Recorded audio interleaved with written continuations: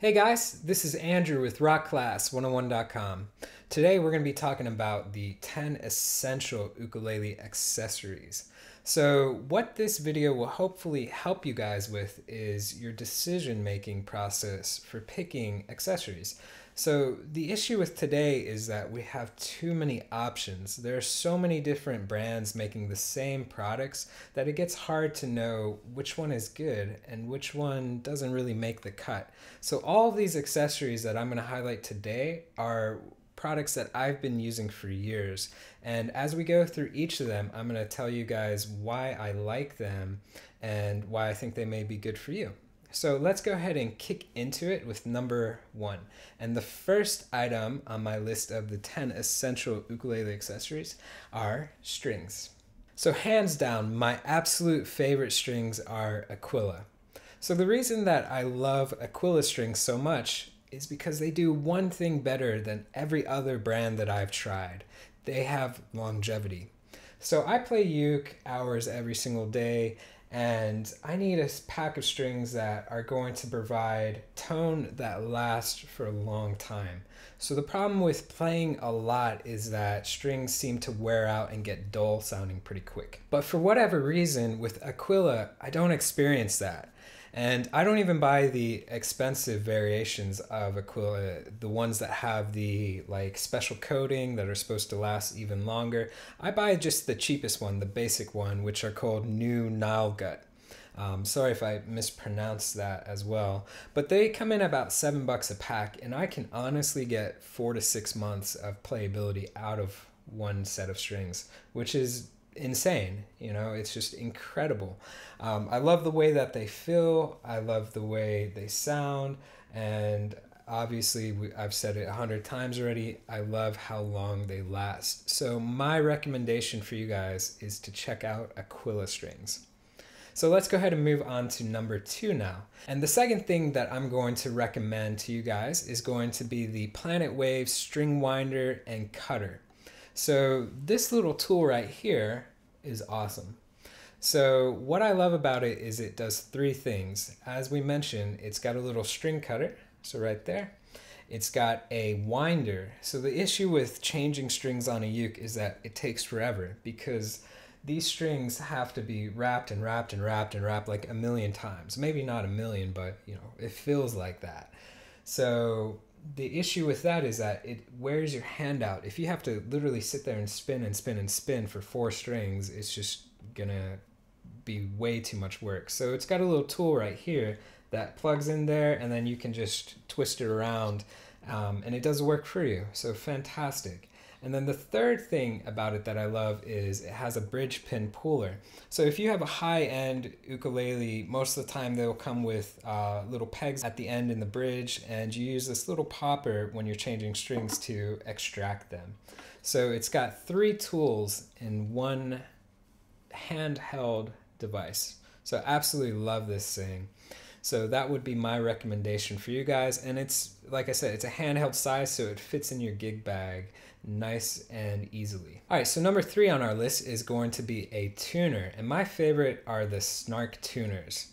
So this is what the Snark tuner looks like. About 6 or 7 years ago, basically when I went into music college, there was a big change in tuners. We used to have the big bricks that were like that, and you used to play the balancing game by putting it on your knee, and you had to plug into them because the mic really was awful and it never really picked up your tuning accurately. That's why I was so happy to see that these products came to life. So clip-on tuners are awesome. They just go onto the headstock like that, and there you go. So Snark's like on version 2 or 3 or 5 or 6. I don't know. They're on some high number version. Actually, I think it is 6. And every time they come out with a new variation, they keep making improvements. The last improvement that I noticed that was a good improvement is that they changed the rubber casing right here. It used to be horrible. It used to fall off and stuff. But the latest ones that they've been coming out with for like the last year or two are just super nice. They don't scratch up the headstock of the uke, and they fit on there perfectly. And the other thing I like about Snark is that it works by vibration. So if there's background noise, if you're like in a jam situation or you've got the radio in the background or somebody's talking, blah, blah, blah, it still will tune because it's working by vibration. It is not working by a mic. So you can tune in noisy atmospheres, which is awesome. All right, so number 4 on our list is going to be the capo. And the one that I use is actually a guitar capo. So I'm going to be completely different than any other ukulele accessory guide that you may have looked at before. I'm recommending a guitar capo to you guys. So here's the one that I use. It's G7, it's the Performance 2. So it's the second generation by G7, and second generation, they really made it sleeker and smaller. Here's why I love this capo. Basically, when you buy a traditional ukulele capo or a guitar capo, it's a clamp model, which looks like this picture. And think of it like a clothespin. You know, when you open that clothespin and you let it snap, it has a set amount of pressure that it applies. The problem with those capos is that oftentimes they apply too much pressure. So what happens when you apply too much pressure is if you grab your uke and you just kill the string, you push really hard, that string's gonna go sharp. So when you use a regular capo that clamps on, you put it on there, it's most likely gonna make all of the strings go sharp. So that means that when you put it on, you're gonna have to retune. And then when you take it off, your tuning's messed up again. You're gonna have to retune again. So it's not ideal at all if you're playing like gigs or you're going to jams, because it takes forever to tune. So what I love about the G7 is that you can apply the pressure manually. So it avoids you having all those tuning issues. So I'll show you how it works. I'm just gonna stick it on the 2nd fret right in the middle right here. And I'm not gonna push all the way down so you can hear how it's not enough pressure. So I'm just gonna take it and push a little bit more. And there we go. Now we've got a nice sounding tone. So if I play a few chords out of it, you can really hear what it sounds like too.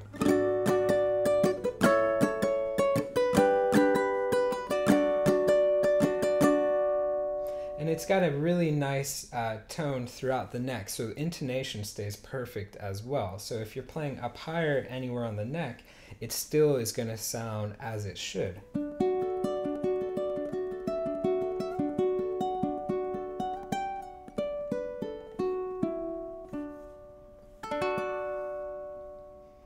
Just an awesome capo to use.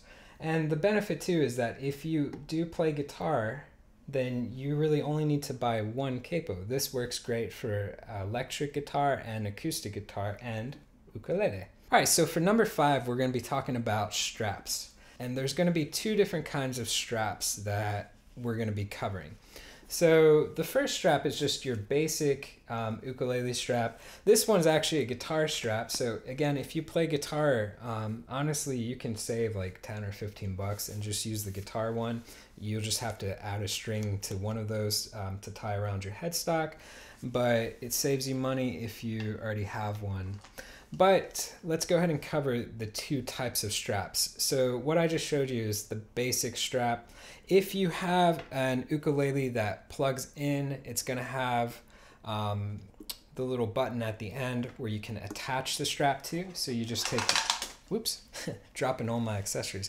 You take one of these ends right here and you just attach it to there, and then with the string you tie it underneath there for the headstock for the other end. So the basic strap is what I prefer. Now the issue is if you don't have a uke that plugs in, you don't have the button.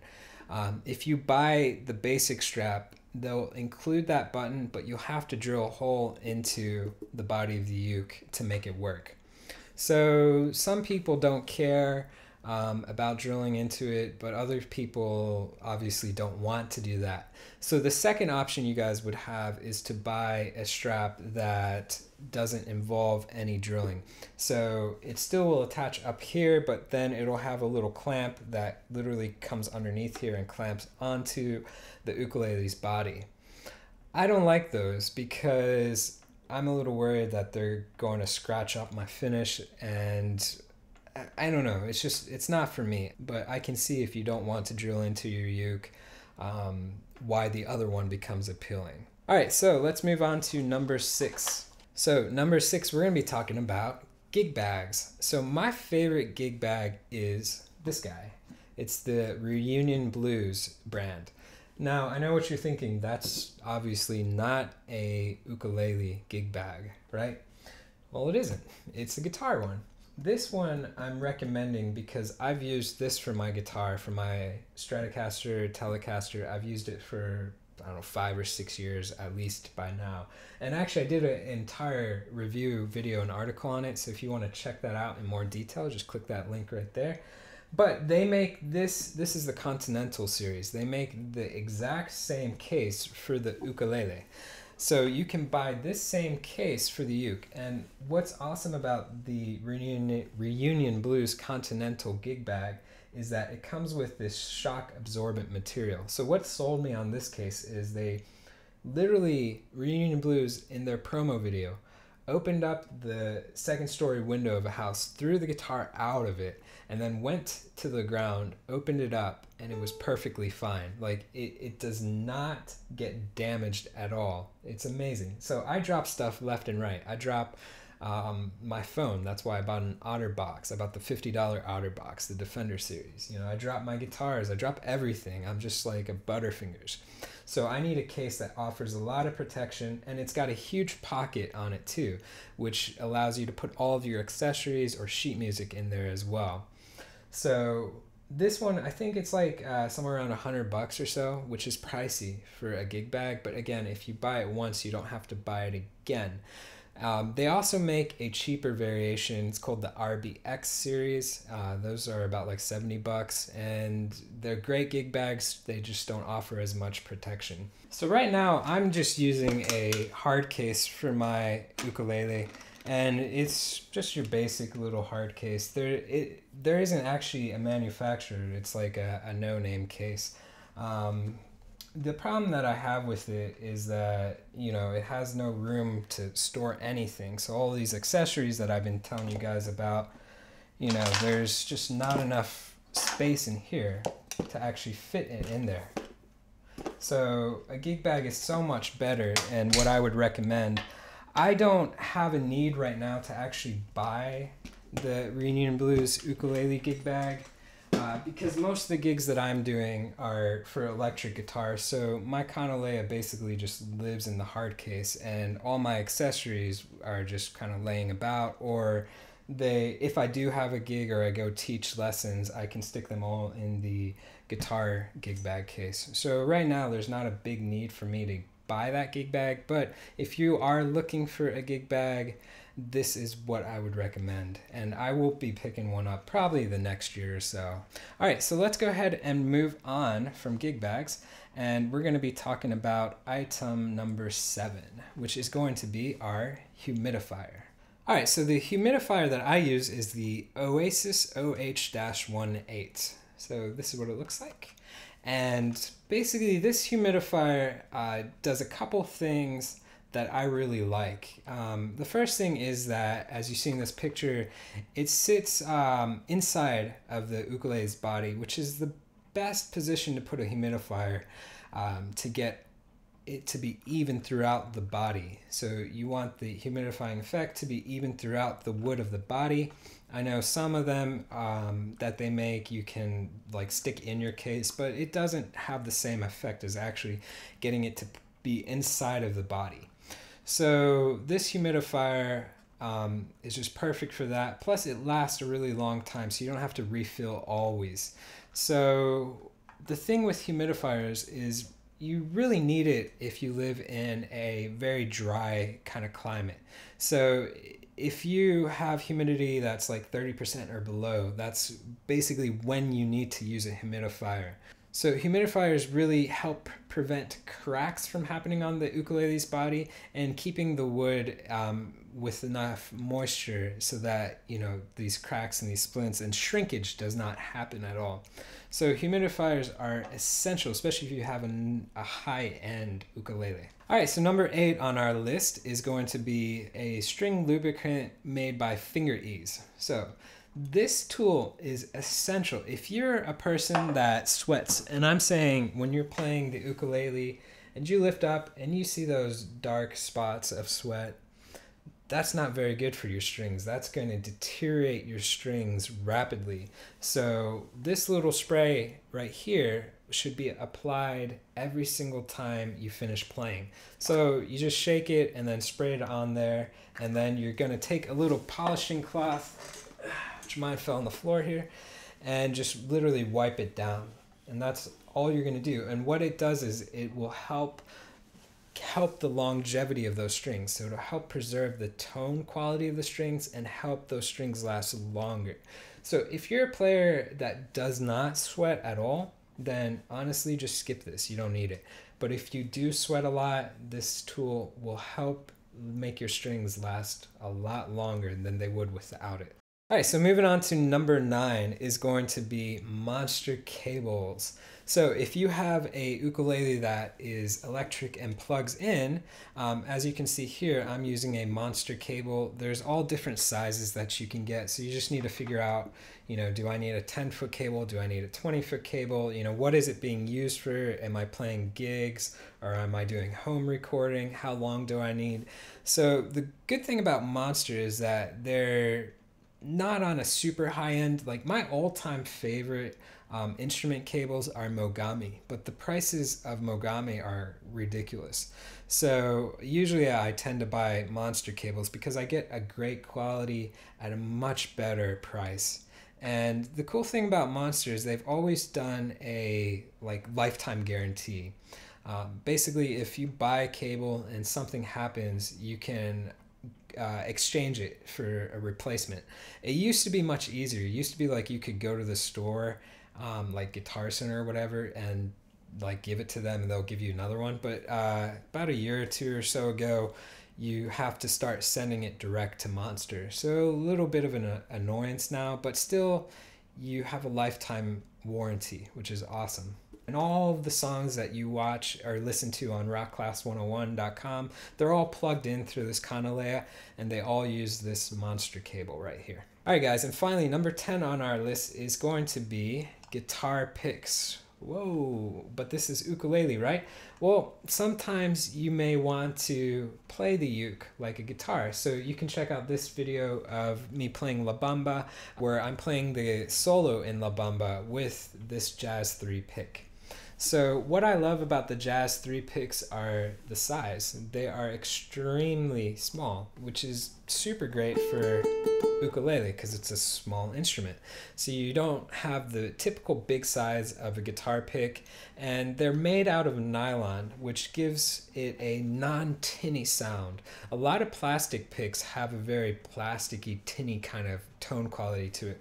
But the Jazz 3 made out of nylon have a nice warm sound. Just a very nice even tone. So I definitely recommend them. They're about like $3 right now on Amazon. So you can get 6 of these picks and they're just fantastic. And I would also highly recommend picking up a little tin.